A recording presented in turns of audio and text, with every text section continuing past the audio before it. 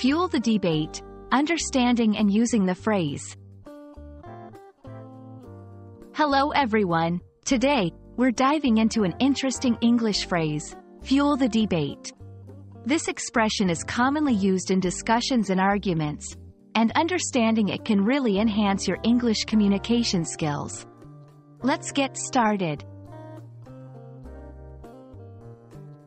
The phrase, fuel the debate, is a metaphor. Just like fuel is added to fire to keep it burning, adding information or opinions to a debate keeps the discussion going. This phrase is often used in contexts where people are discussing different viewpoints or when a new piece of information sparks more conversation. Now, let's see how this phrase is used in real-life scenarios. 1. In news and media, the recent study on climate change is expected to fuel the debate on global warming policies. 2. In academic discussions, her thesis on artificial intelligence will definitely fuel the debate among scholars. 3. In everyday conversation, your suggestion about remote work has really fueled the debate in our team meeting.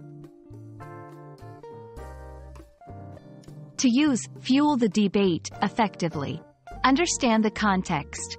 It's mostly used in formal or semi-formal discussions. Be relevant. Make sure your contribution is relevant to the topic. Encourage healthy discussion. The goal is to enrich the debate, not to incite arguments. I hope this explanation helps you understand and use the phrase, fuel the debate, confidently in your English conversations. Remember, language is a tool for communication, and learning phrases like this can really sharpen that tool. Happy learning and see you in the next video.